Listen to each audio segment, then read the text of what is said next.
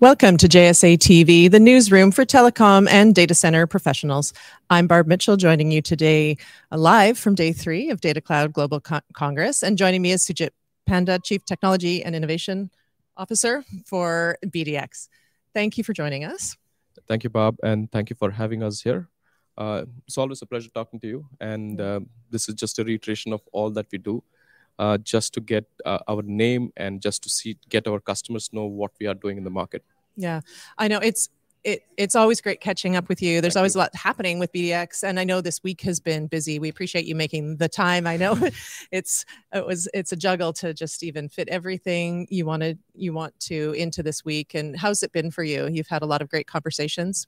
Great. I mean, it's always great to be in Datacloud. It's one of the events that we like a lot. We get to see a lot of our customers. We get to see a lot of our peers. We get to see a lot of the thought leadership that happens around here. Yeah. So it's been a great thing. And yeah, it's a little tiring.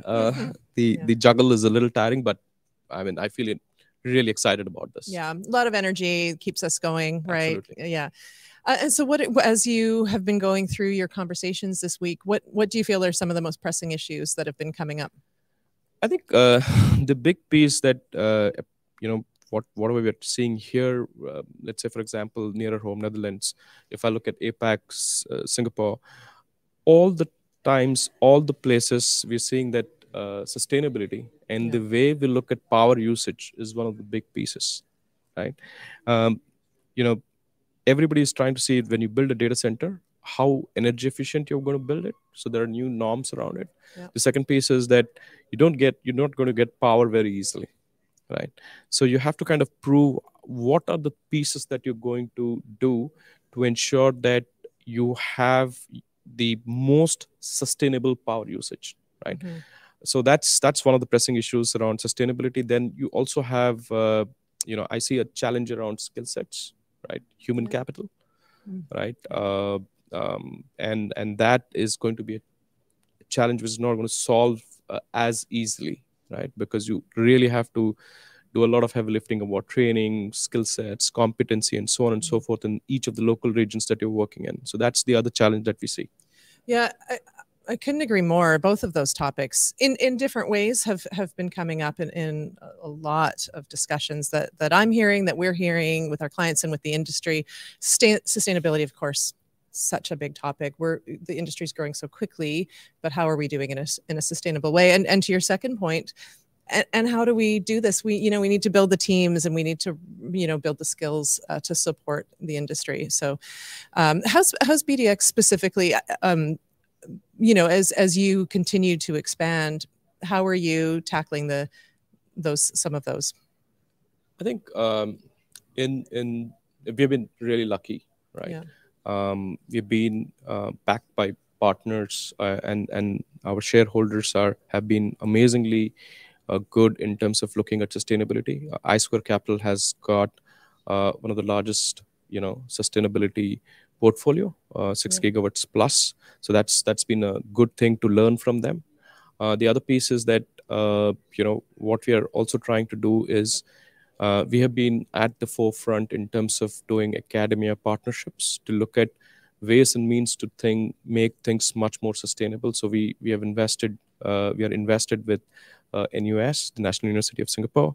We are invested with a lot of academia in India. We are investing now with academia in Hong Kong, right? Trying to see how do we take the things that are happening in AI, the things that are happening in automation, and the things that are happening in thermodynamics, right? Things that are happening in liquid cooling. How do we bring all of that into our data center practice? And it's been a great partnership with a lot of the government bodies also supporting us in these initiatives. So that's one on the sustainability side. Again, on the skill set side, while internally learning and development is one piece of it, but we also are looking at a lot of diversity, right? And inclusion to help us look at bringing in talent from outside and then training them and retaining them. Yeah. So diversity has helped us, and inclusion, D&I has actually helped us retain talent, right? And,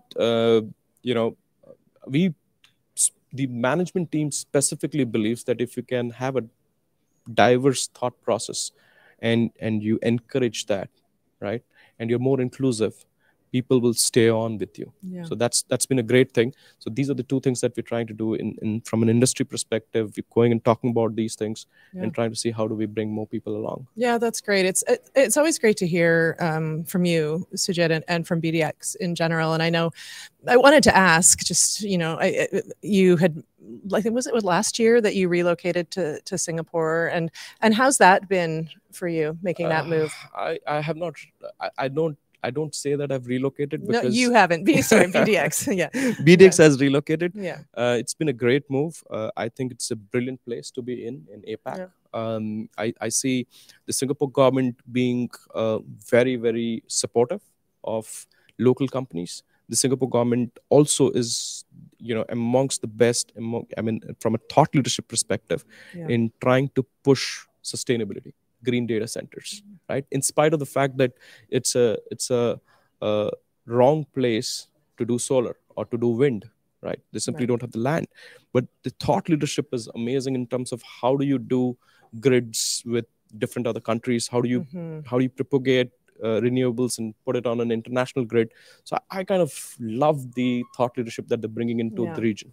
Yeah, and great partnerships, as you've already spoken to those, you know, as part of what has come out of that move. So yeah, thank you. I wanted to ask about that. I was more curious than anything. But for the next sort of, I don't know, 12 months or so, what's on the horizon? What are you most focused on?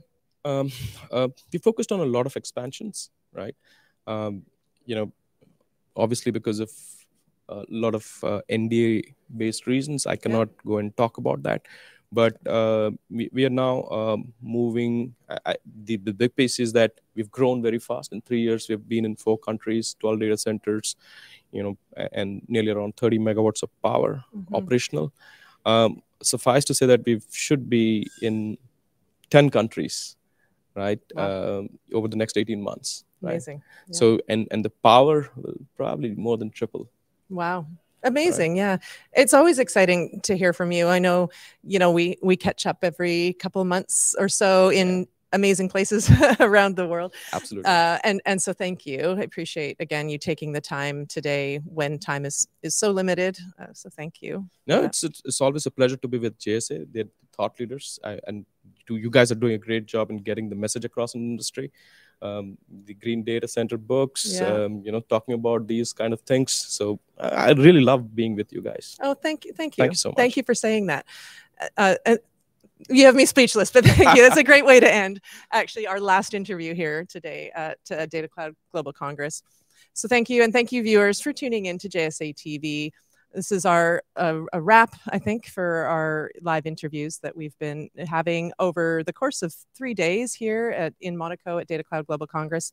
So thank you all who have tuned in, and thank you. We'll see you again soon on JSA TV Live. Until then.